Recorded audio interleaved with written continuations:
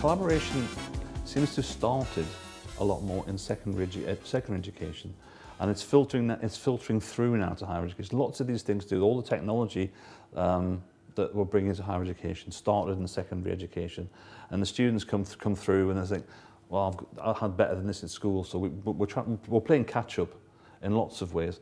But what's specifically happening with collaboration is that students no longer want to sit and have that didactic sort of talking at sort of presentation anymore. They find it a lot. They want to get more involved in the subject and more involved in things. And what's happening is that from a space point of view, we're changing the way that we look at space completely.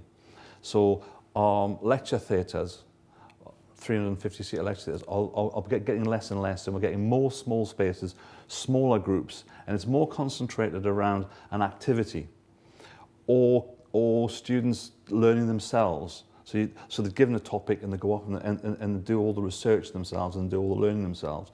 And what we're doing is providing the spaces for them to do that in. I think it's a better way of learning. I think if it had been around in my day, I would have learned a lot more than I have now.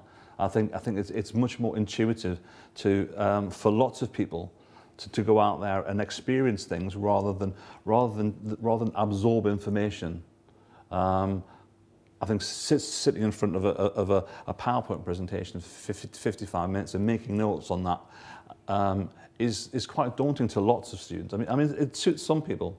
But I think in the majority of people, they would want to be more proactive in the learning process. They're given tasks to do, and I think they'll have to produce bibliographies and all forms of stuff like that. So that at the end of the day, they'll see where the information's come from and what research they've done and how they've researched it. Yeah. So certainly for an institution like UCL, which has got a lot of old buildings, a lot of listed buildings, and we've managed over the years to transform them very slightly into teaching spaces, formal kind of didactic teaching spaces.